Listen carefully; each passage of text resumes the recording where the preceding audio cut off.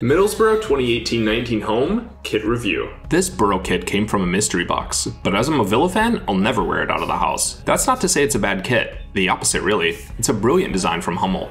On the inside of the collar are the lyrics of Infant Hercules, a Teesside anthem by Catalan Kane that epitomizes the hardworking attitude of the northeast of England. Maybe it's the Hummel commonality, but it reminds me of Denmark's kits. The stripes on the sleeves are a good look. Spirit of '86 is printed on the inside of the bottom of the shirt. This shirt is a tribute to the 1986-87 season when Boro fought back from the brink of going bankrupt after being relegated to the third tier, finishing second and winning promotion back to the second division. I ended up giving this kit away, glad it could find its way to a Boro fan. It's a nice kit though, I'd rate it 7.5 out of 10.